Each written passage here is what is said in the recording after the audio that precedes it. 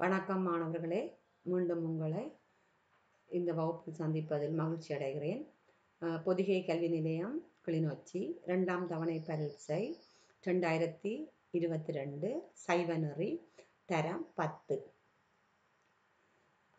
வாருங்கள் மாணவர்களே, நாங்கள் இப்போது பகுதி 1 வினாவிற்கு எவ்வாறு விடையளிப்பது என்ற பகுதிக்கு இப்போ போகலாம். பகுதி 1, பொருத்தமான விடையினை தெரிவு செய்து புள்ளடி இடுக. முதலாவது வினா, ஒரு நாமம் ஓருருவம் ஒன்றுமிலார்க்கு 1000 திருநாமம் பாடி தெள்ளேணம் கொட்டாமோ எனும் பாடல் இடம்பெறும் நூல் திருவாசகம். 2வது வினா, ஐந்தொழில்களில் மறைத்தல் எனப்படுவது. ஐந்தொழில்களில் மறைத்தல் எனப்படுவது திரோபவம். 2வது விடைய பாருங்க, சிருஷ்டி என்று இருக்கு. அப்ப சிருஷ்டி என்றா என்ன? படைத்தல். அடுத்த திதி. திதி என்றா காத்தல். அனுக்கிரகம் என்றா அருளல். அப்ப இங்க திரோபவம் என்றா எதை குறிக்குதுண்டா மறைத்தல் தொழிலை குறிக்குது. சரியா? சங்காரம் என்றா அழித்தல். இதுல தர இல்லை என்ன. அப்ப நீங்கள் அந்த ஐந்தொழில்களும் என்னென்ன பொருளை உணர்த்தது என்று நீங்கள் பார்த்து வைக்க வேணும். சரியா? ரைட். 3வது வினா, தவம், தூய்மை, தத்துவ நூல்களை கற்று விளக்குதல், தெய்வ சிந்தனை என்பன. சரியா? தவம், தூய்மை, தத்துவ நூல்களை கற்று விளக்குதல், தெய்வ சிந்தனை என்பன நியமம். சரியா? அப்ப இதுல இது அட்டாங்க யோகம் பிள்ளைகள். அட்டாங்க யோகத்துல 2க்குரிய விளக்கம் தரம் 10க்கு இருக்குது. சரியா? அப்ப இதுல பாருங்க, ஐம்பொறி அடக்கம், வாய்மை, பிறர் பொருளுக்கு ஆசைப்படாம, களவு செய்யாம, கொல்லாமை எல்லாம் இயமத்துக்க வரும். சரியா? அப்ப நியமத்துக்க தவம், தூய்மை, தத்துவ நூலை கற்கிறது. ஆசனம் என்றா இருக்கிறது, என்ன பிரணாயாமம் என்றா மூச்சை அடக்கிறது. அப்ப இந்த 2ம் நீங்கள் பார்த்து வைக்க வேணும். இது இந்த அட்டாங்க யோகங்கள்ல இயமமும் நியமமும். ரைட். 4வது வினா, திருவிழாக்களின் போது ஊர் கூடி தேர் இழுத்தல். என்ன? திருவிழாக்களின் போது ஊர் கூடி தேர் இழுக்கிறது எந்த விழுமிய பண்பை சுட்டுது என்று கேட்டிருக்கு. என்ன? இப்போ தேர் இழுக்கிறண்டா பிள்ளைகள், என்ன ஒரு ஆள் தேர் இழுக்கலாம், தேருண்ட வடத்தை பிடிச்சு இழுக்கலாது. அப்போ பல பேர் சேர வேணும். பல பேர் சேர்ந்து ஒற்றுமையா அந்த வடத்தை பிடிச்சு இழுத்தா தான் அந்த தேர் நகரும். என்ன? அப்ப இதுல என்ன விட இருக்கு? ஒற்றுமை. என்ன? ரைட். அடுத்ததை பார்ப்போம். 5வது வினா, சத்தியம் வத எனும் கூற்று. சத்தியம் வத. சரியா? இப்ப சத்தியம் வத என்ற கூற்று உபநிடதத்துல இருக்கு. சத்தியமேவ ஜயதே என்று இருக்கு பிள்ளைகள், அது வேதத்துல இருக்குது. சத்தியம் வதண்டா உண்மை பேசு. என்ன இந்த கேள்வி? சத்தியம் வத. சத்தியம் வதண்டா எந்த நூல்ல சொல்லப்பட்டிருக்கு? உபநிடதத்துல. சத்தியமேவ ஜெயதே, சத்தியம் ஒன்றுதான் வெல்லும் என்று எதுல சொல்லப்பட்டிருக்கு? அது வேதத்துல சொல்லப்பட்டிருக்கு. எனக்கு வேதம், வேதத்தின் உட்பிரிவில், வேதத்தின் தொங்கல்ல இருக்கிறதா அந்த உபநிடதம். வேதம் இருக்கு, யசுர் சாமம் அதர்வம் என்று வேதங்கள் 4 இருக்கு. வேதத்துக்கு 4, வேதத்துக்கு 4 உட்பிரிவு இருக்கு பிள்ளைகள். சங்கீதை, பிராமணம், ஆரணியம், உபநிடதம் என்று. அப்ப அந்த உபநிடதத்துல சத்தியம் வத என்ற கூற்று இருக்கு. வேதத்துல சத்தியமேவ ஜயதே என்று இருக்குது. சரியா? ரைட். அடுத்தது நாங்க பார்ப்போம். 6வது வினா, தனக்கு வரும் துன்பங்களை தாங்கிக் கொள்வதும் பிற உயிர்களுக்கு துன்பம் செய்யாமையும். அது தவம் என்று சொல்றது.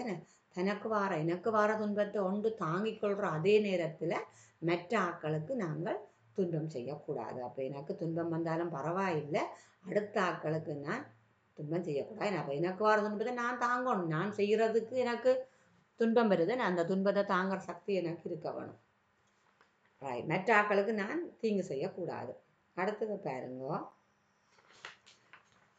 கார்த்திகை மாத தேய்பிறை பிரதமை முதல் மார்கழி மாத சஷ்டி வரையுள்ள காலம். சரியா? அது விநாயக சஷ்டி. கார்த்திகை மாத தேய்பிறை பிரதமை முதல் மார்கழி மாத வளர்பிறை சஷ்டி வரையுள்ள காலம். இந்த நீங்கள் அடிவாக விளங்கிக் கொள்ள வேணும். என்ன பிள்ளை விளங்கிக் கொண்டு இப்போ புரட்டாதி சனியாண்டா புரட்டாதியில் வர சனிக்கிழமை, புரட்டாதி மாதத்தில் வர சனிக்கிழமை. என்ன இப்போ கந்த சஷ்டி விரதம் எப்போ வருது? ஐப்பசி மாதம் அமாவாசைக்கு பிறகு அடுத்த பிரதம முதல் சஷ்டி 6 நாள் அனுஷ்டிக்கப்படுற விரதம் கந்த சஷ்டி. என்ன விநாயக சஷ்டி என்றதான் உங்களுக்கு கார்த்திகை மாத தேய்பிறை பிரதமை முதல் மார்கழி மாத வளர்பிறை சஷ்டி வரை இருக்கு. அப்போ இதில் உங்களுக்குரிய தரம் 10 யோசிக்கணும். புரட்டாதி சனியும் கந்த சஷ்டியும் விநாயக சஷ்டி விரதம் தான் உங்களுக்கு இருக்குது. என்ன இந்த 3ஓட நீங்கள் பார்க்கலாம். 3க்குள்ளதான் உங்களுக்குரிய வினாக்கள் அமையும். சரியா? ரைட். அது 8ஆவது பாருங்க. திருக்கோயில்களில் பகலிலே நிகழும் பூசை எதனுடன் தொடர்புடையது? சூரிய வழிபாட்டோட தொடர்புடையது. பகலில் நடைபெற பூசை உண்டேக்கே நீங்கள் யோசிக்கணும். சூரியனோட தொடர்புடையது, பகலுக்குரியது. அடுத்ததை பாருங்க. 9வது வினா. தீபாவளி பண்டிகை எப்போது கொண்டாடப்படுகிறது? தீபாவளி பண்டிகை எப்போது? ஐப்பசி மாத கிருஷ்ணபட்ச சதுர்த்தசியில கொண்டாடப்படுகிறது. சரியா பிள்ளைகள்? ரைட். திருமண கிரியையின் போது கன்னிக்கால் நடும் திசை ஈசான மூலை. அடுத்ததை பாருங்க. மணமகளின் பெற்றோர் தம் மகளை மணமகனிடம் ஒப்படைத்தல், அதுக்கு பேர் கன்னிகாதானம். சரியா?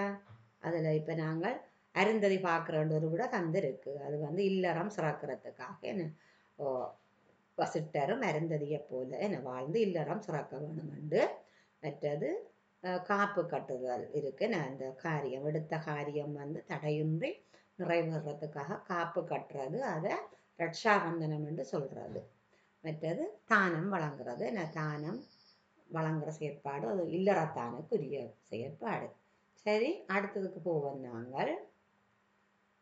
12வது வினா. திருமுறைகளை அருளியோர் எத்தனை பேர்? அது 27 பேர் தான் திருமுறையை அருளினாக்கள். உடனேயே போடுவின. ஏன்னா நாயன்மாற்ற தொகையை எண்ணி போட்டுட்டு இருக்கிறேன் 63. அதுக்காக அந்த 2 விடயம் உங்களுக்கு போடப்படும் இல்லையா?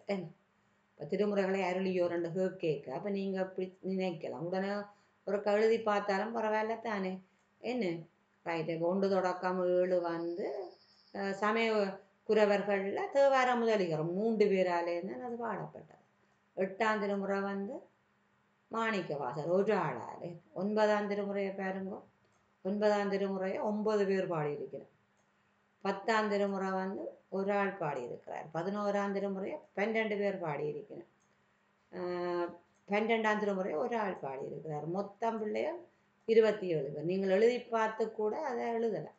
என்ன 1 தொடக்கம் 7 மட்டும் சம்பந்தரும் நாவுக்கரசரும் சுந்தரரும் பாடினார். அடுத்தது 8வது மாணிக்க வாசகர். மற்ற 9 10 13 14 24 26 27 பேர் மொத்தம். இந்த தந்த தொகையை நீங்கள் பார்த்தாலே இந்த திருமுறைகளை அருளியோரை கண்டுபிடிக்கலாம். 12 திருமுறையும் உங்களுக்கு எப்போதும் நினைவிருக்கும். சம்பந்தற்ற 1 தொடக்கம் 3, திருநாவுக்கரசற்ற 4 5 6, சுந்தரற்ற 7, 8 மாணிக்க வாசகற்ற 9 திருவிசைப்பாவும் திருப்பல்லாண்டும் சேந்தனர் உட்பட 9 பேர் பாடியது. 10 திருமந்திரம் திருமூலற்ற 11 40 பிரபந்தங்கள் காரைக்கால் அம்மையார் உட்பட 12 பேர் பாடினது. 12வது பெரிய புராணம் செக்குலற்ற. சரியா? ரைட். இப்படி தெரிஞ்சிருந்தால் உங்களால் எழுத முடியும், நீ எழுத முடியும். சரியா? திருமுறைகளை அருளியோர் 27 பேர் தான். ரைட். அடுத்த பார்ப்போம். சிவபெருமான் தனது நெற்றிக்கண்களால் எரித்தது. மன்மதனை நெற்றிக்கண்ணால் எரித்தது. அடுத்தது திருநாவுக்கரசற்ற இயற்பெயர். என்ன அப்படி திருநாவுக்கரசற்ற இயற்பெயரை பாருங்க. திருநாவுக்கரசற்ற இயற்பெயர் மாறி போட்டிருக்கு. என்ன திருநாவுக்கரசருக்குரிய இயற்பெயரை பாருங்க, மருநீக்கியர். சரி. அவருடைய இயற்பெயர் மருநீக்கியர். அப்போ இதில் வாதவூரரை தந்திருக்கு. வாதவூரர் யாரை சொல்ற? மாணிக்க வாசகருக்கு தான் பேர் வாதவூரர். ஆளுடைய பிள்ளை சம்பந்தர். நம்பியாரோட சுந்தரர். அப்போ எங்களுக்குரிய வினா திருநாவுக்கரசற்ற இயற்பெயர். சரியா? அப்போ அவருக்கு இயற்பெயர் வந்து மருநீக்கியார். அடுத்த வினா சுந்தரர் வலக்கண் பார்வை வேண்டி பாடிய பதிகம். வலக்கண் பார்வை வேண்டி பாடிய பதிகம் வந்து மீளா அடிமை. சரியா பிள்ளைகளா? அப்போ இது உங்களுக்கு தெரியணும். உங்களுக்கு அந்த பாடல் பகுதிக்குள்ள இருக்குது. சரியா? அப்போ இதில் பாடல்கள் தந்திருக்கு. அந்த நாளனும் அடைக்கலம் போகுது. சரியா? இதில் பாருங்க, அடுத்த பாட்டு குனித்த புருவம் தந்திருக்கு. சிதம்பர தலத்துக்கு போன நேரம் பாடி இருக்கிறார். தந்ததும் தன்னை தந்திருக்கு. அது மாணிக்க வாசகரால் சிதம்பர தலத்தில் பாடப்பட்டது. சரியா? ரைட். அடுத்த நாங்கள் பார்ப்போம் 16வது வினா. 16 பெரிய புராணம் எத்தனை விருத்தப்பாக்களை கொண்டது? 4286. அடுத்து ஆரம் கண்டிகை ஆடையும் கந்தையோ என்ற பாடல்ல கண்டிகை வந்து உருத்திராக்கத்தை குறிக்கும். அடுத்தது திலகவதியார் பிறந்த இடம். என்ன திலகவதியார் பிறந்த இடம் வந்து திருவாமூர். திலகவதியார் பிறந்த இடம் வந்து திருவாமூர். அப்போ இதில் சீர்காழி சம்பந்தத்தை திருவாரூர் இல்லை. இதில் பிறந்த இடத்துல திருவாரூர் இல்லை. அடுத்தது திருநாவலூர் இருக்கு, அது சுந்தரற்ற. சரியா? அப்போ இதில் நீங்கள் உடனே இப்போ பிறந்த இடம் மண்டைக்குள்ள கடற்கண்டு எழுதிட்டு போடுறது. 4 வரல பார்த்த மண்டை இதுக்குள்ள திருவாதவூர் வரல. என்ன திருவாதவூர்லாம் மாணிக்க வாசகர் பிறந்தவர். சமயகுலவர் 4 பேர்ட்டையும் போட வலிக்கிறதுக்குள்ள நீங்கள் அவை பிறந்த இடங்களை சரியாக தெரிஞ்சு வச்சு எழுத பழக வேணும். ரைட். அடுத்த 19 பாருங்க. நாவுக்கரசர் தருமசேனர் என்ற பெயருடன் இருந்த சமணப்பள்ளி அமைந்துள்ள இடம். அது வந்து பாடலிபுரம். பாடலிபுரத்தில் தான் அவர் தருமசேனர் என்ற பெயரோடு இருந்தவர். சரியா? ரைட். சமண நூல்கள் எல்லாம் கற்று தேர்ந்து நல்ல ஒரு கட்டிக்காரன் சமண சமயத்தில். அதால் அவை சமணர்கள் வச்ச பெயர் வந்து தருமசேனர் என்று. அப்படி எங்கே இருந்தவர்னா பாடலிபுரம் என்ற சமணப்பள்ளியில் இருந்தவர். 20வது வினாவுக்கு போவோம் நாங்கள். 20வது வினா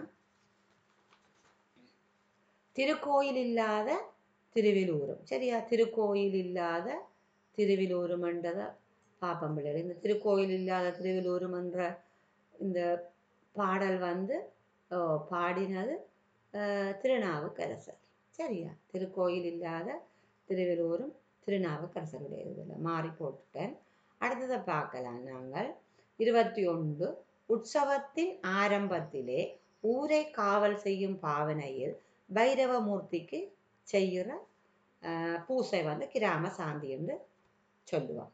அடுத்ததை பாருங்க, ரட்சாபந்தனம் இருக்கு. ரட்சாபந்தனம்னா காப்பு கட்டுறது. ரட்சா பந்தனம். சரியா?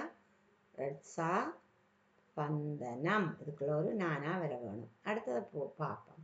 இந்த வாஸ்து சாந்தி இருக்கு. என்ன அந்த வைக்கோல் கருப்ப புல் இல்லாதால ஒரு உருவம் ஒன்று செய்து சிவாக்கினி அப்படியே வீதியில் இழுத்து கொண்டு வரத வாஸ்து சாந்தி என்று சொல்றது. நவதானியம் முளைக்க வர செயற்பாடும் செய்கிறோம். சரியா? அப்போ இது இந்த வினாவுக்குரிய விட கிராம சாந்தி. 22 பாருங்கோ. 22வது வினா. இந்த வினாவை நீங்கள் வடிவாக பார்க்க வேணும். என்ன பிள்ளைகள்? பார்த்தா தான் சரியாக உங்களால் விடை எழுத முடியும். சரியா? ரைட். இப்போ உற்சவத்தின் ஆரம்பத்திலே ஊரை ரைட் 22 ஐந்தொழில் தத்துவத்தில் சூர்ணோற்சவம் ரதோற்சவம் என்பன குறித்து நிற்பது. ஐந்தொழில் தத்துவத்திலே சூர்ணோற்சவம் ரதோற்சவம் என்பன குறித்து நிற்பது. ரத உற்சவம் என்றாலே உங்களுக்கு தெரியணும், அது அழித்தல் தொழிலை காட்டும் என்று. கொடியேற்றம் வந்து படைத்தல் தொழிலை காட்டும். சரியா? ரைட். இப்போ நான் சொல்கிறேன் உங்களுக்கு ஐந்தொழிலும் அதுக்குரிய தத்துவத்தையும். இப்போ கொடியேற்றம் ரட்சாபந்தனம் படைத்தலை குறிக்கும். வாகன திருவிழா ஓமம் பலி வந்து காத்தலை குறிக்கும். ரத உற்சவம் சூர்ணோற்சவம் அழித்தலை குறிக்கும். மௌனோற்சவம் மறைத்தலை குறிக்கும். தீர்த்த உற்சவம் அருளலை குறிக்கும். சரியா? ரைட். அடுத்ததை பார்க்கலாம். 23 மண்ணில் பிறந்தார் பெரும்பயன் மதிசூடும் என்ற பதிகத்தை பாடியவர் சேக்கிழார். சரியா? ரைட்.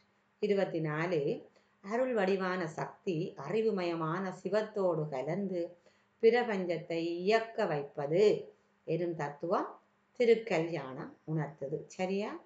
அடுத்த 25 திருநீலகண்ட பெரும்பாணரும் மனைவி மதங்க சூளாமணியும் வாழ்ந்த இடம் எது? சரியா? ரைட். அப்போ வாழ்ந்த இடம் இங்க அவை வாழ்ந்த இடம் திருவெருக்கத்தம் புலியூர். அங்கதான் இந்த திருநீலகண்ட பெரும்பாணர் மரபில் வந்த மனைவி மதங்க சூளாமணி வாழ்ந்த இடம். சரியா? ரைட்.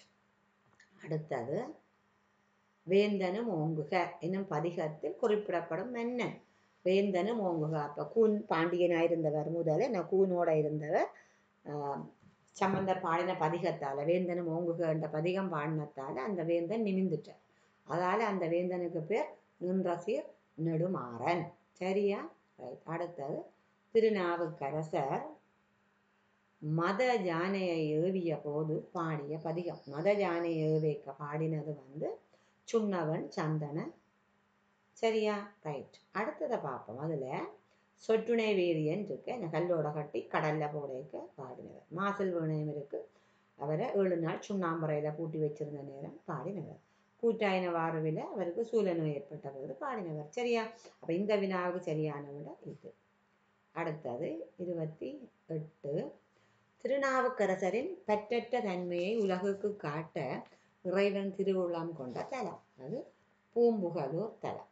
இறுதியா அவருக்கு அந்த என்ன ஓடும் சொம்பொன்னும் ஒன்றாக நோக்குவார். இறைவன் அவருக்கு ஓடும் பொண்ணும் ஒரே இடத்துல போட்டிருப்பார். அப்போ இவர் உளவேர தொண்டு செய்து கொண்டு வரைக்க அதை எல்லாத்தையும் செய்து குப்பையோட குப்பையாக கொண்டே போட்டுருவார்.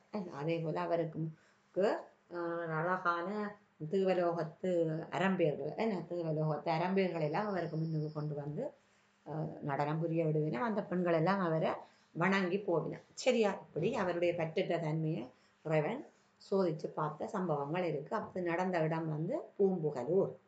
அடுத்தது 29. பரம்பொருளாய ஸ்ரீகண்ட பரமேஸ்வரனிடம் ஞான உபதேசம் பெற்றவர் திருநந்தி தேவர் தான். சரியா? திருநந்தி தேவர் தான் இறைவனிட்ட ஸ்ரீகண்ட பரமேஸ்வரனிட்ட உபதேசம் பெற்றவர். அதுக்கு பிறகு திருநந்தி தேவர், சனத்குமாரர், சத்திய ஞான தரிசனிகள், பரஞ்சோதி முனிவர், இப்படியே அது குருசூட பரம்பரை முறையிலான இவரும். சரியா? அப்போ இவர் நேரடியாக இறைவனிட்ட உபதேசம் பெற்றவர். அவைதான் அகச்சந்தான குறவர் என்று சொல்கிறோம் நாங்கள். பிறகு இதில் அகச்சந்தான குறவரில் இறுதியாக வார பரஞ்சோதி முனிவர்கிட்ட மெய்கண்டதேவரும், மெய்கண்டதேவர்கிட்ட அருணந்தி சிவாச்சாரியாரும், அருணந்தி சிவாச்சாரியார்கிட்ட மறைஞான சம்பந்தரும், மறைஞான சம்பந்தர்கிட்ட உமாபதி சிவாச்சாரியாரும் உண்டு. இப்படியே குருசூட பரம்பரை முறை மூலம் இந்த ஞானோபதேசம் நடக்குது. சரியா? ரைட். 30வது வினா சிவஞான போதத்தில் இருக்கிற சூத்திரங்கள் கேட்டிருக்கு. சிவஞான போதத்தில் இருக்கிற சூத்திரங்களை பாருங்க பிள்ளைகள். 12 சூத்திரம் 4 இயலும் இருக்குன்னு சொல்லப்படுது. சிவஞான போதம் மெய்கண்ட தேவரால் இயற்றப்பட்ட 14 மெய்கண்ட சாத்திர நூல்களில் மணிமுடியாக திகழ்கிற நூல் தான் சிவஞான போதம். ரைட்டா? சரி. 31வது வினா சைவ சித்தாந்த கருத்துக்களை மாணவனின் வினா ஆசிரியரின் விடை என்ற அமைப்பில். சரியா? ஆசிரியர்கிட்ட விடையும் மாணவன் கேள்வி கேட்குற மாதிரியும் இருக்கிற நூல் கேள்விப்படுது. இது அருணந்தி சிவாச்சாரியாரால் இயற்றப்பட்ட 20 என்ற நூல். சரியா? இதில் உண்மை விளக்கம், மனவாசகம் கடந்தது, சிவஞான போதம் மெய்கண்டாற்ற, சிவஞான சித்தியார் அருணந்தி சிவாச்சாரியார் ரெண்டையும் தந்திருக்கு. சிவஞான சித்தியாரும் 20 உங்களுக்கு அது கன்ஃபியூஸ் ஆகுமன்றதுக்காக ரெண்டையும் தாரது. அப்போ இந்த மாணவன் வினா ஆசிரியர்கிட்ட விடைய அமைந்த நூல் 20. சரியா? ரைட். 32 பார்க்கலாம். 32வது வினா திருமூலர் இறைவனின் திருப்பாதத்தில் ஒன்றிய இடம் திருக்கைலை. சரியா? சாத்தனூர்ன்றது அந்த மூலன்ற ஊர் காவிரி கரையில தான் அந்த பசுக்கள் எல்லாம் மேய்ஞ்சு கொண்டு இருந்தது. சரியா? ஒரு கைலை மலையிலிருந்து பொதிகை மலைக்கு போயிருக்கார். அந்த அவ்வளோ சம்பவமே நடந்தது. கேள்வி அவர் இறைவன் பாதத்தில் ஒன்றிய இடம் திருக்கைலை. சரியா? ரைட். 33 பாருங்க பிள்ளைகள். 33 உண்மையான அன்பினாலே பக்தியினாலேயே இறைவனை அடையலாம் என்பதை சுட்டும் பாடல். என்பே விறகாய் இறைச்சி அறுத்திட்டு பொன்போல் வருக என்ற இந்த பாடல்ல உண்மையான அன்பு பக்தியால இறைவனை அடையலாம் என்ற செய்தி சொல்லப்பட்டிருக்குது. அப்ப நடுவு நின்றார்க்கு அன்று என்ற பாடல் ஒரு ஆள் வந்து நடுநிலைமை தவறாமல் இருக்க வேணுமென்றது சொல்லப்படுகிறது. யாவர்க்குமா உண்ணும் போதுண்ட பாடல் வந்து உங்கள்கிட்ட மனம் இருக்கு என்ன இல்லை என்று சொல்லலாம். மனம் இருந்தால் எள்ளையும் ஏழா பிரித்து கொடுக்கலாம். என்ன மனம் இருந்தால் எதையும் கொண்டே நாங்கள் இறைவனுக்கு கொடுத்து வழிபடுவோம். சிறுதுளை கண்ணீர் விட்டு இறைவனை வழிபட்டாலும் கூட அதுவே பெருசான என்ன. 4 பாருங்க, அன்பும் சிவமும் 2. அது அன்புதான் சிவம் என்ன, சிவம்தான் அன்பு என்றதை எடுத்து சொல்லுது. அடுத்ததை பார்க்கலாம். 34வது வினா. சுவாமி விபுலானந்தரின் குரு சுவாமி சிவானந்தர். இப்போ திருவிளங்கம் தந்திருக்கேன். அவர்கிட்ட ஃப்ரெண்ட் அது. இந்த சுவாமி விபுலானந்தர்கிட்ட நண்பன் தான் திருவிளங்கம். சிவானந்தர் தான் அவருடைய குரு. ஏனென்றா இந்த சிவானந்தர்கிட்ட பேர்லேயே இவர் மட்டக்களப்பு கல்லடி உப்போடையில் சிவானந்த வித்தியாலயம் அமைச்சிருக்கிறார். அடுத்தது சுத்த சித்து என்று சொல்கிறது எது, அது பதியை குறிக்கும். இது சதசத்துன்னு சொல்கிறோம் நாங்கள். பசுவை ஆணவத்தை மூலமலம் இருள்மலம் என்ன சகசமலம் என்றெல்லாம் சொல்கிறது. பாசத்தை கட்டு தலை பந்தம் மலம் பிணி அழுக்கு கணக்க மறுபேர் இருக்கு. அடுத்த 36 பாருங்க. ஆணவம் கண்மம் மாயை ஆகிய 3 மலங்களையும் உடையவர்.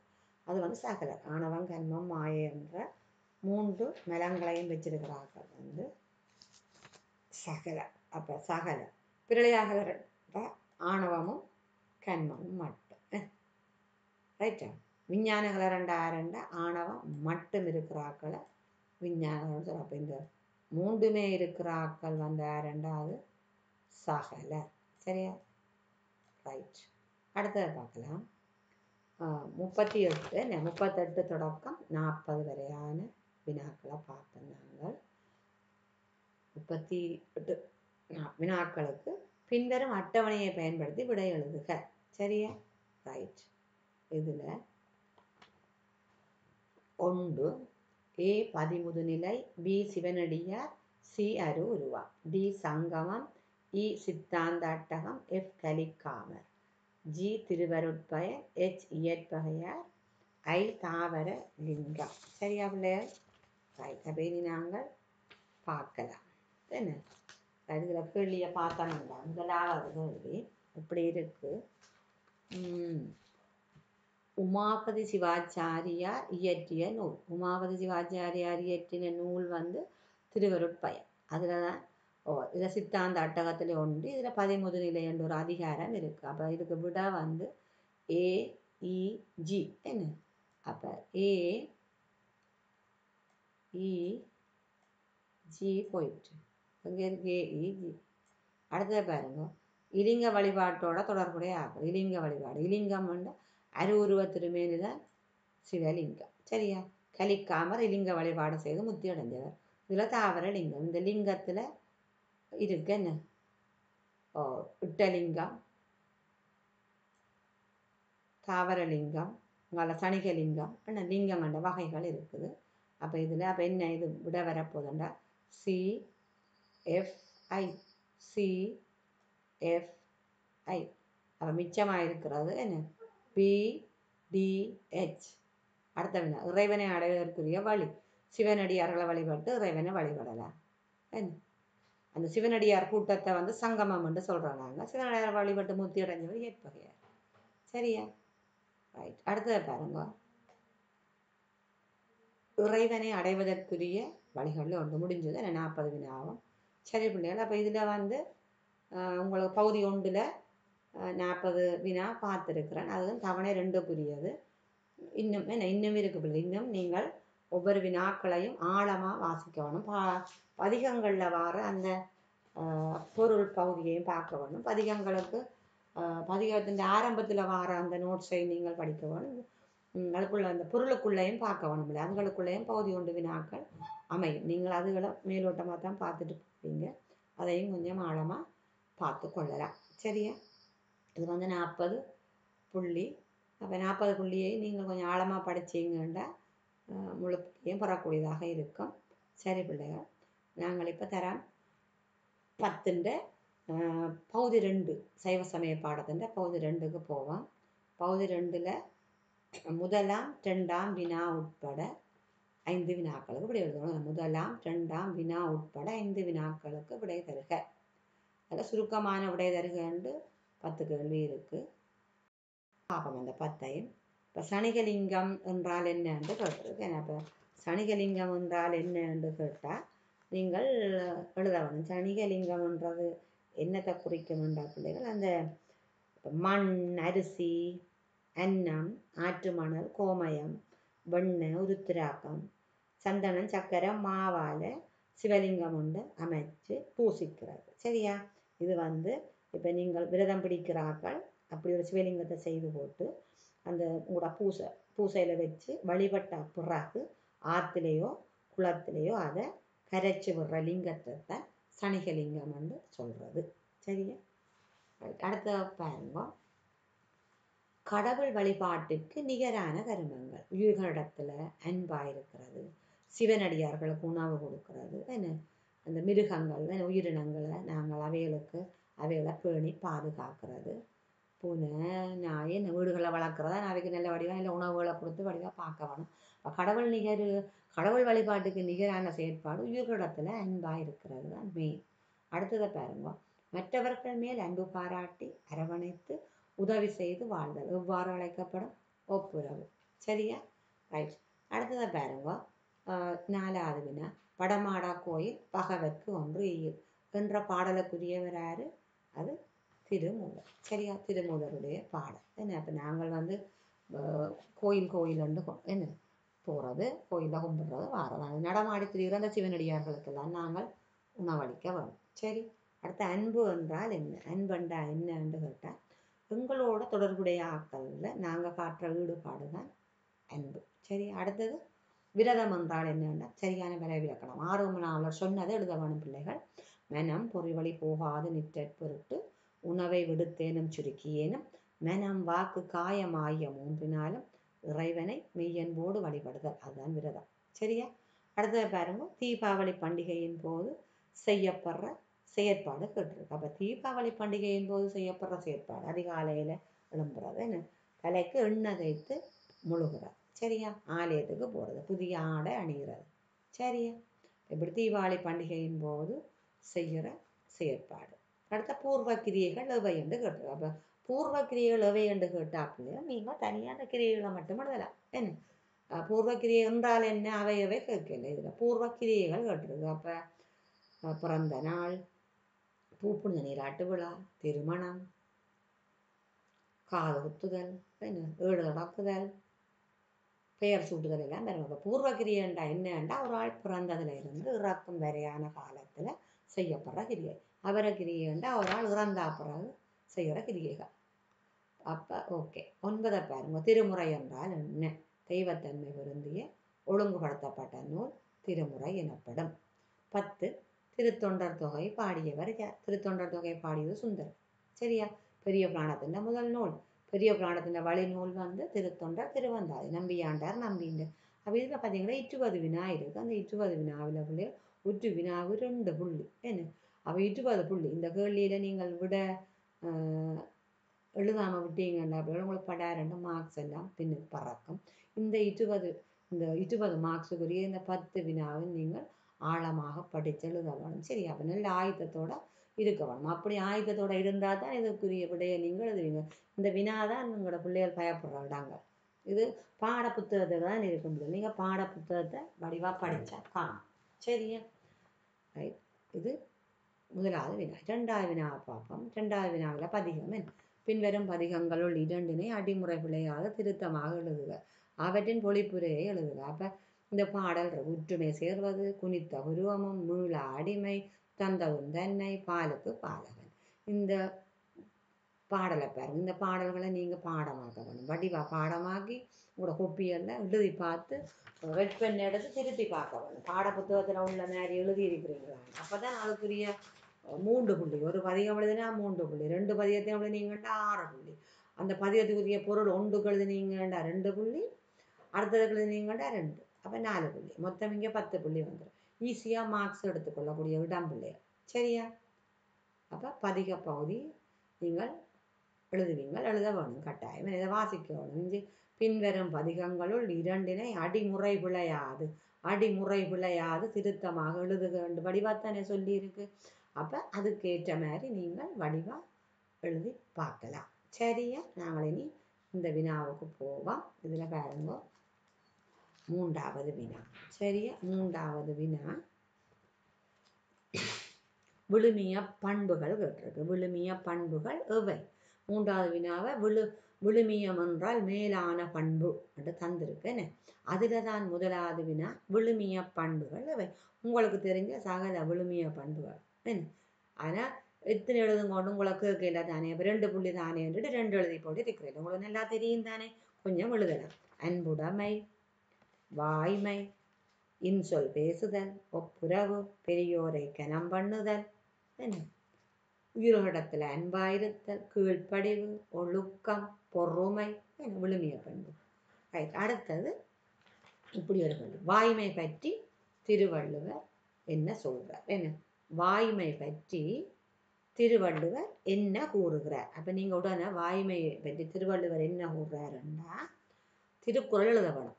என்ன வாய்மை எனப்படுவது யாதெனில் யாதொன்றும் தீமை இல்லாத சொல்லல். சரியா?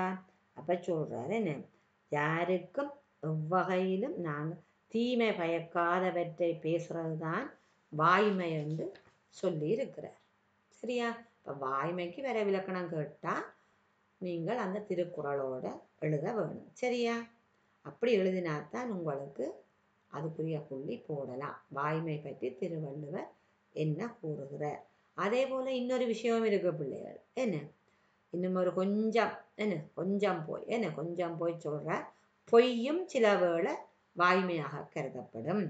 ஒரு பொய்யால நன்மை உண்டாகும் என்ற அந்த பொய்யும் வாய்மைதான் என்று சொல்லி இருக்கிறார். இப்ப பொய்மையும்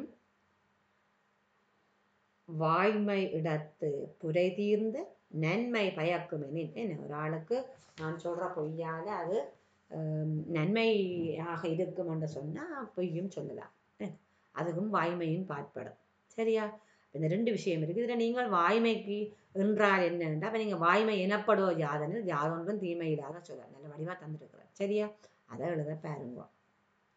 ரைட். அடுத்தது அன்புடைமை பற்றி சுருக்கமாக விளக்க சொல்லியிருக்கு. அன்புடைமையை பற்றி சுருக்கமாக விளக்குக. அன்பு என்ன? அப்போ ஒரு ஆள் தன்னோட தொடர்புடையவர்களிடத்துல காட்டுற ஈடுபாடு தான் அன்புன்னு சொல்லுவாங்க. மனைவி, மக்கள், தன் பெற்றோர், தன் சகோதரர்கள், தன் நண்பர்களோட தொடர்புடையவர்கள்ட்ட மட்டும்தான் காட்டுறோம். தொடர்பு அற்றவர்களிடத்துல நாங்கள் காட்டுறத பிள்ளைகள் என்ன அதை அக்கறை, அதை அருள்ன்னு சொல்லுவோம். அன்பின்ற முதிர்ச்சி தான் நாங்கள் அருளாக இருக்கும். அதை இறைவன் அன்பே வடிவமானவர். என் அன்பும் சிவமும் 2 என்பர். அறிவிலார் அன்பே சிவமாவது யாரும் அறிகிலார், அன்பே சிவமாவது யாரும் அறிந்தபின் அன்பே சிவமாய் அமர்ந்திருந்தாரு. சரியா? அப்ப அன்பும் சிவமும் நம்ம சிவபெருமான் அன்பே வடிவானவர் என்றபடியா என்ன பன்றி குட்டிகளுக்கு பால் கொடுத்தவர். சரியா? அப்ப நீங்கள் இந்த அன்பு அவரால் அன்போட இருப்பாரா இருந்தால் அவருக்கு பகைவர்கள் கூட இருக்க மாட்டேனும் பிள்ளையார். சரியா? அப்ப அன்பு செலுத்த வேணும். மற்றாக்கள்ல நாங்கள் கடிந்து போகக்கூடாது, கோபம் கொள்ளக்கூடாது, புறங்கூறக்கூடாது, பொய் சொல்லக்கூடாது. என்ன எல்லாரிலுமே நாங்கள் அன்பு காட்ட வேணும். அப்போ அன்பு காட்டுற ஒரு ஆளுக்கு இப்போவும் எங்கேயுமே ஒரு நல்ல மரியாதை இருக்கும். சரியா? ரைட்.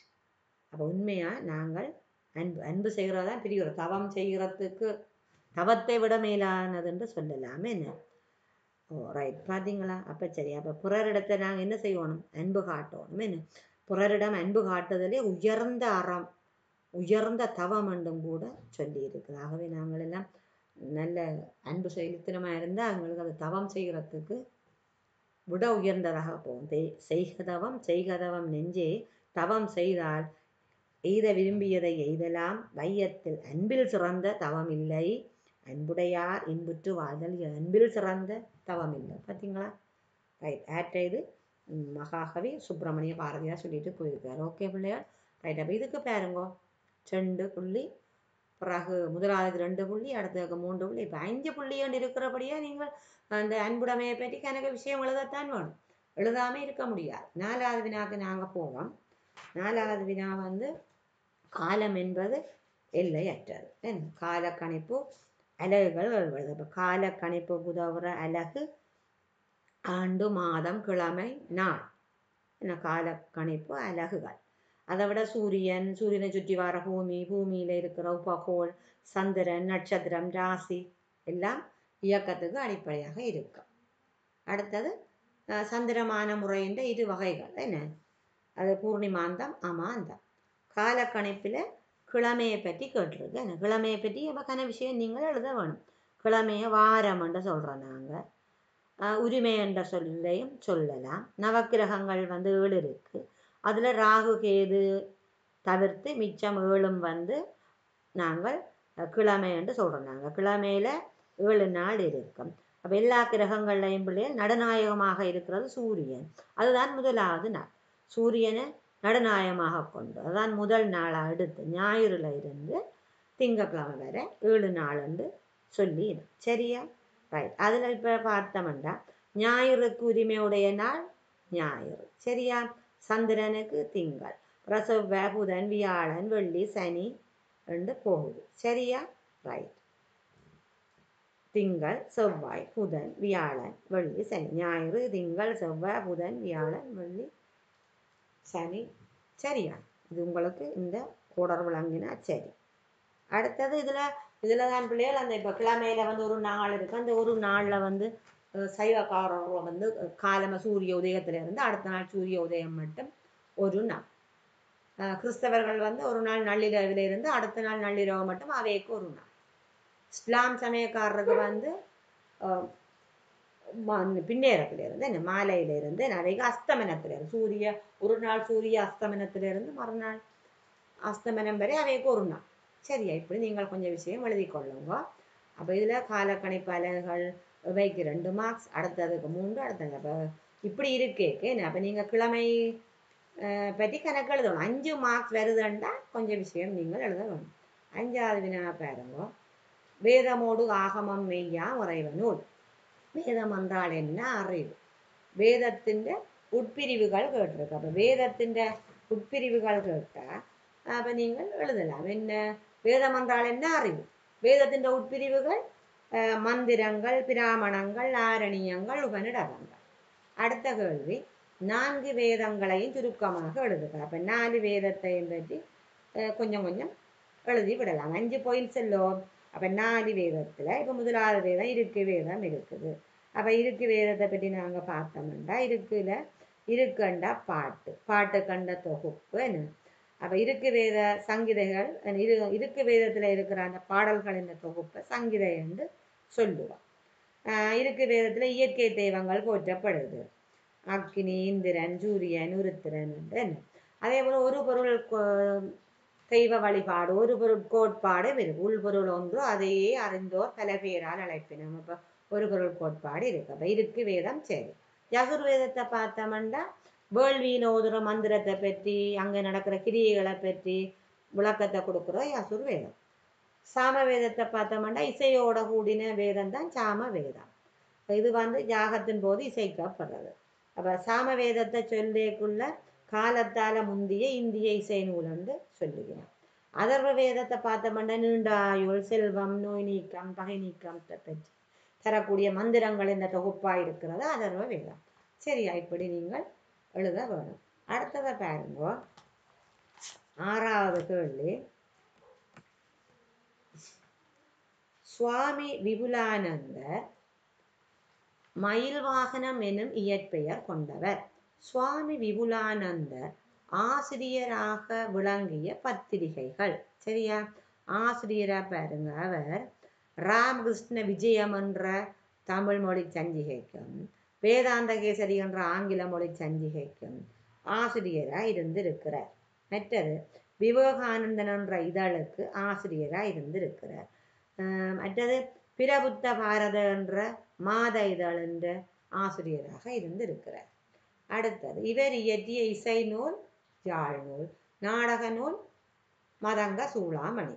3வது வினா, விபுலானந்தரின் சமய பணிகள் என்ன. சமய பணியில் அவர் தன் குருவின் பேரில் ஒரு பாடசாலையை அமைச்சிருக்கிறார், சிவானந்த வித்தியாலயம். மற்ற இசை நூல், நாடக நூல் மதங்க சூளாமணியும் ஜாழ் நூல் என்ற நூலை அவர் எழுதியிருக்கிறார்.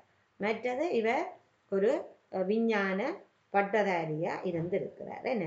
இவர் ஆசிரியராக கடமை ஆற்றியிருக்கிறார். பேராசிரியராக கடமை ஆற்றியிருக்கிறார். சரியா? அண்ணாமலை பல்கலைக்கழகத்தில், இலங்கை பல்கலைக்கழகத்துல எல்லாம் பேராசிரியராக இருந்திருக்கிறார். மற்ற இவர் ஒரு பண்டிதர். என்ன பண்டிதர் மயில்வாகனன் என்ற சிறப்பு பெயரோடு இருந்து அவர் பணிகள் செய்திருக்கிறார். சரியா? மற்றது இங்கே பாருங்க, இதில் அந்த அவர் சஞ்சிகைக்கு ஆசிரியராக இருந்திருக்கிறார். சஞ்சிகை ஆசிரியராக இப்படி தொகுத்து நாங்கள் பார்த்தோம்னா இவர் பத்திரிகை ஆசிரியராக இருந்திருக்கிறார், பாடசாலை நிறுவனராக இருந்திருக்கிறார், ஆசிரியராக இருந்திருக்கிறார், அதிபராக இருந்திருக்கிறார், பல்கலைக்கழக பேராசிரியராக இருந்திருக்கிறார், ஆய்வாளராக இருந்திருக்கிறார், ஒரு கவிதை எழுத்தாளராக இருந்திருக்கிறார். சரியா? இதைத்தான் சுவாமி விபுலானந்தருடைய ஒரு கவிதையை பார்த்தா, வெள்ளை நிற மல்லிகையோ வேறெந்த மாமலரோ வள்ளல் அடியிணைக்கு வாய்த்த மலரெதுவோ வெள்ளை நிற பூவுமல்ல வேறெந்த மலருமல்ல உள்ள கமலமடி உத்தமனார் வேண்டுவது. என்ன? ரைட். இப்போ அடுத்த விஷயத்துக்கு போவோம். நாங்கள் இப்போ இதில் உங்களுக்கு விளங்கி இருக்கும் எவ்வளவு விஷயம் ஒவ்வொரு கேள்விக்கும் எழுத வேணும். என்ன? ரைட். அப்போ இதில் கேட்ட கேள்விக்குரிய பதில் 5 பாயிண்ட்ஸ் என்றால் நீங்கள் இந்த 5 புள்ளிக்கு 5 புள்ளிக்கு 10 பாயிண்ட்ஸ் என்றாலும் எழுத முயற்சிக்க வேணும். சரி. அடுத்தது 7வது வினா, பின் வருவனவற்றில் 2ற்கு சிறு குறிப்பு எழுதுக. இறைவனும் ஆன்மாவும். சரியா? பார்ப்போம் நாங்கள் இறைவனும் ஆன்மாவும் என்ற பாடத்தை. ரைட். அதில் இப்போ நீங்கள் பாருங்கள், உங்களுக்கு பெரிய ஒரு தலையங்கம் இறைவனும் ஆன்மாவும். இதில் நீங்கள் விளங்கி கொண்ட கொஞ்சம் விஷயம். சரியா? அப்போ இறைவன், அப்போ இறைவன் என்றால் பரம்பொருள் ஆண்டவன். என்ன? இறைவன் கடவுள் என்றெல்லாம் நாங்கள் அவரை சொல்லுவோம். அதே போல் ஆன்மா, என்ன? ஆன்மாவை ஜீவன் உயிர் என்றெல்லாம் சொல்கிறது. இந்த 3 பொருள்களில் என்ன? 3 பொருளுமே உள்பொருள். இந்த 3 பொருளில் அறிவிக்காமலே அறியும் பொருள் இறைவன், அறிவித்தால் அறியும் பொருள் ஆன்மா. என்ன? இப்படி நீங்கள் எழுதி கொண்டு போகலாம். இறைவனுக்கும் ஆன்மாவுக்கும் எழுதிக்குள்ள இறைவன் சொரூப நிலை தடத்த நிலை 2 நிலைகளில் இருப்பார். சொரூப நிலையில் இருக்கிற இறைவன் குணம்புரிகள் அற்ற நிலையில் இருப்பார். அந்த இறைவன் ஆன்மாக்கள் கருள் பாலிக்கிறதுக்காக தன் நிலையிலிருந்து இறங்கி வருவார். ஏன்னா அதை தடத்த நிலை என்று சொல்கிறோம் நாங்கள். தடத்த நிலையில தான் இறைவன் முத்திருமேனி 5 தொழில் எண் குணங்கள் எல்லாம் செய்வார். என்ன?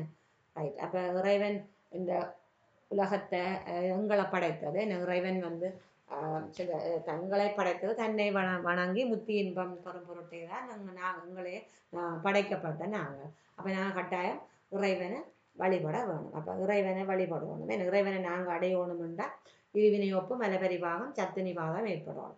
அப்போ இருவினையொப்பு மலபரிபாகம் சத்துனிபாதம் ஏற்பட நாலயத்துக்கு போகணும், விரதம் பிடிக்கணும், தீட்சபரணும், குருலிங்க சங்கமத்தை என்ன வழிபட வேணும். இப்படியான விஷயங்களை நீங்கள் எழுதி கொள்ளலாம். சரியா? அடுத்ததை பாருங்க, குரு வழிபாடு. குரு வழிபாட்டை பற்றி பார்ப்போம். நீங்கள் இப்போ என்ன குரு அண்டா ஆறு. சரியா? குரு அண்டா ஆறுண்டா பாசத்தை நீக்குபவர் அல்லது அஞ்ஞானத்தை போக்குபவர். இந்த குரு தீட்சாகுரு, தீட்சதார குரு, தீட்சாகுரு வித்தை கற்பிக்கிறவர் வித்தியா குரு. அப்போ பாடசாலைகளில் என்ன உங்களுக்கு பாடங்கள் எல்லாம் கற்றுத்தருவார். அவர் வித்தியா குரு என்று நாங்கள் சொல்லுவோம். ஞானகுரு இருக்கு. ஞானகுரு, வித்தியாகுரு, தீட்சா குரு. சரியா? அப்போ இதில் ஞானகுரு என்ன குரு வடிவில் உங்களுக்கு சகலருக்கு குரு வடிவில் இறைவன் முத்தி தருவார். இந்த குரு என்று நாங்கள் யாரை சொல்கிறோண்டா பிள்ளைகள்? சமய குருவர், சந்தான குருவர்கள், என்ன சமய பெரியார்கள் குருவர். இந்த குரு வழிபாடு செய்து முத்தி அடைஞ்சாக்கள் இருக்கணும். என்ன குருவை வழிபட்டு திருமூலர், மங்கையர்க்கரசியார், குலச்சிறையார், அப்பூதி அடிகள் இவையெல்லாம் குரு வழிபாட்டை வழிபட்டது.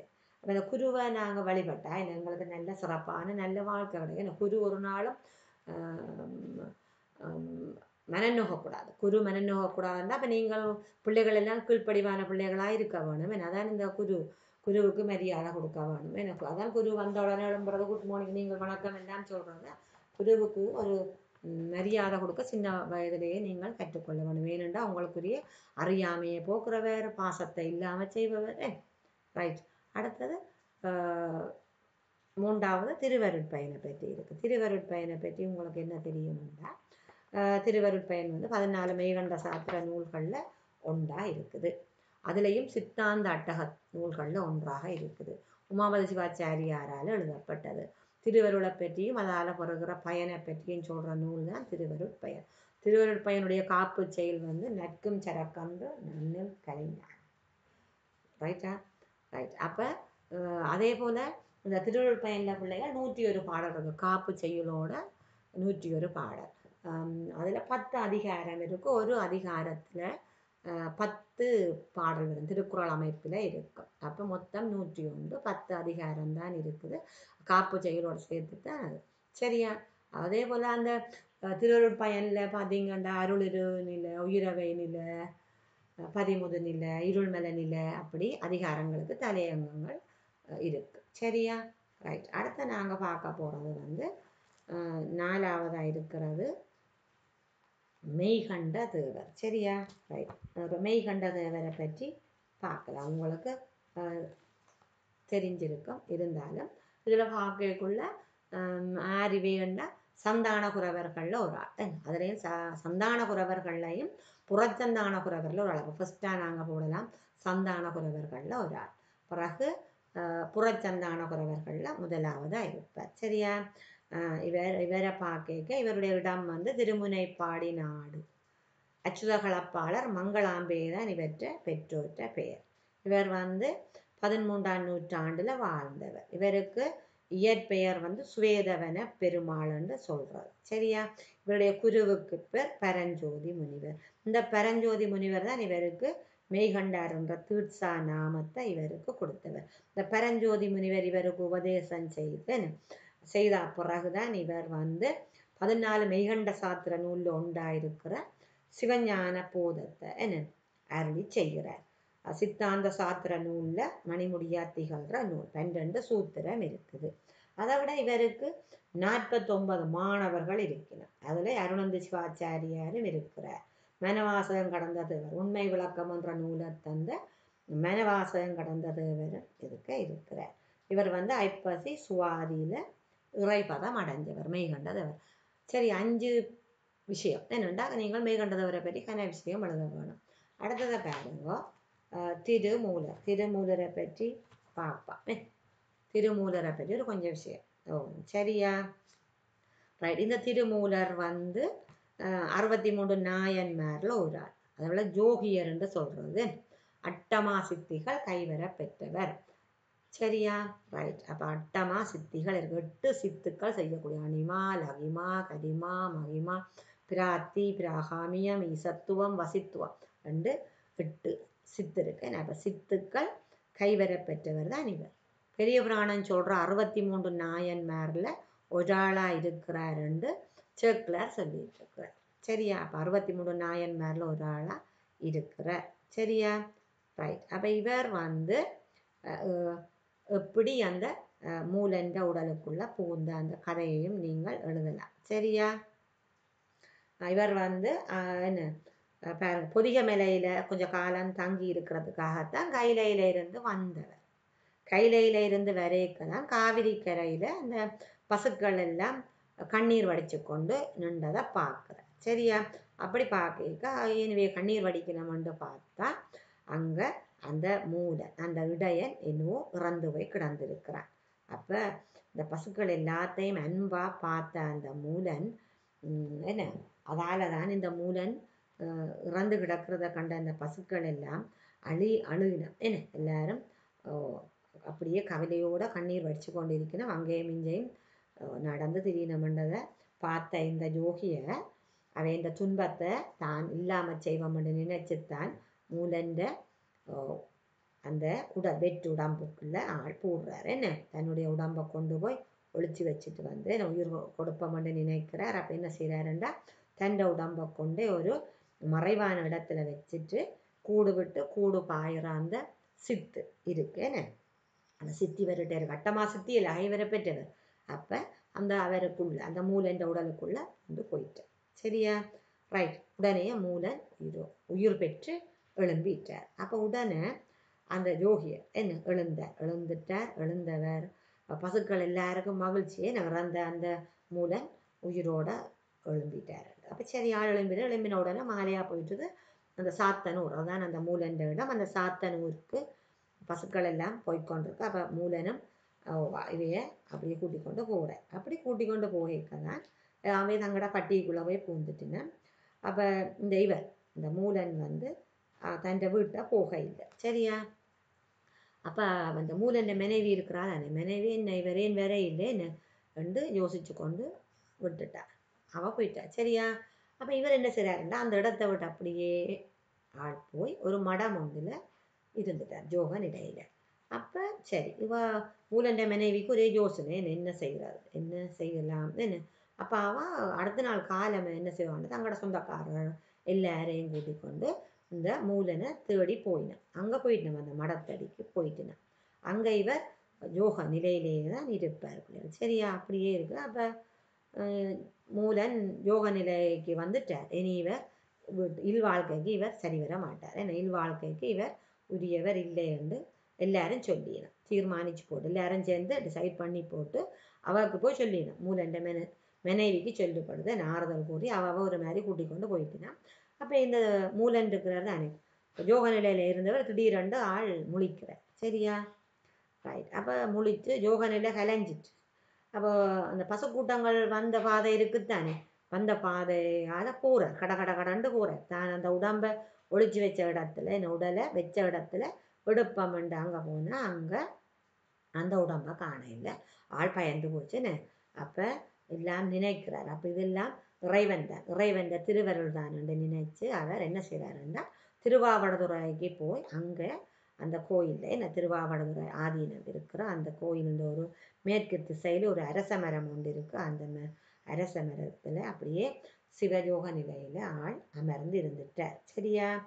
அப்படியே இருந்தபடியே தான் பிள்ளைகள் இவர் சீவன் முத்தராகிறார்.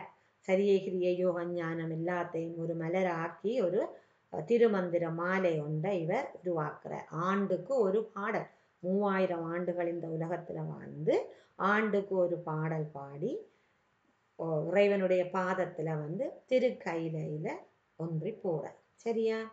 இதை இவ்வளோ கதை எழுதி கொண்டு வருவீங்க. விருப்பம்ண்டா அங்கால திருமந்திரத்தில் இவர் எழுதின திருமந்திரத்தின் சிறப்பு எழுதலாம் பிள்ளைகள். என்ன திருமூலரால் இந்த திருமந்திரம் எழுதப்பட்டது. இந்த திருமந்திரம் இந்த 3000 பாடல்களை உடையது. 10ஆம் திருமுறையாக இருக்குது. சாத்திர நூலாகவும் தோத்திர நூலாகவும் விளங்குறது. தமிழ் ஆகமம் என்று நாங்கள் சொல்கிறோம். நாங்கள் என்ன திருமந்திரத்தில் 9 தந்திரங்கள் இருக்குது. அந்த 9 தந்திரமும் வந்து 9 ஆகமத்தின் சாரமாக இருக்குது. இந்த திருமந்திரத்தில் ஒழுக்க கருத்துக்கள், உள்பொருள் பற்றிய கருத்துக்கள், ஆன்மாக்கள் இறைவனை அடைகிறதுக்குரிய மார்க்கம், சிவ சின்னங்களை பற்றி சொல்லப்பட்டிருக்கு, குருலிங்க சங்க வழிபாட்டை சொல்லப்பட்டிருக்குது. சரியா? அப்போ எழுதிக்கொள்ளலாம். நடுநிலைமையோட வாழ வேணும். என்ன மற்றது உண்மையான அன்பால் இறைவனை வழிபடணும். மற்றாக்கள்கிட்ட நாங்கள் கொடுத்து என்ன பகிர்ந்து உண்ணணும். அன்புடைய ஆக்களாக வாழ வேணும்னு நாங்கள் உயர்வான கருத்துக்களை எல்லாம் இந்த திருமூலர் சொல்லிட்டு போயிருக்கிறாருன்றதை நீங்கள் சொல்லணும். என்ன அப்போ இப்படி எழுதலாம். சிறு உரைப்பு வினாக்கள் நீங்கள் முழுப்புள்ளி எடுக்கிற இடங்கள் வந்து சிறு உரைப்பு வினாக்களில் தான் கட்டாயம் நீங்கள் பரீட்சை வினாத்தாளில் இந்த சிறு உரைப்பு பகுதியை எடுத்துக்கொள்ளுங்க. அப்போ இப்போ நாங்கள் பார்த்தீங்கன்னா பகுதி 2ல் செய்திருக்கிறோம் பிள்ளைகள் 7 வினாக்கள். இதில் 7ல் 1, 2 கட்டாயமாக செய்ய வேணும். சிறு குறிப்பை நீங்கள் எடுக்க பாருங்க. மற்ற இதில் 2 வினா. என்ன மொத்தம் 5 தானே செய்ய சொல்லியிருக்கு உங்களை. அப்போ இந்த 5 வினாக்களும் செய்தால் நீங்கள் நல்ல புள்ளியை பெறலாம். வேறு நல்ல விழுமிய பாங்கான பிள்ளைகளாகவும் நீங்கள் மிளரலாம். ஆகவே உங்களுக்கு இவ்வளவு நேரமும் நான் கற்பித்த இந்த விடயம் தெளிவாக விளங்கி இருக்கும் என நினைக்கிறேன். அந்த வகையில் உங்களுக்கு பிடிச்சிருக்கும். மீண்டும் இன்னும் ஒரு வகுப்பறையில் சந்திப்போம். நன்றி.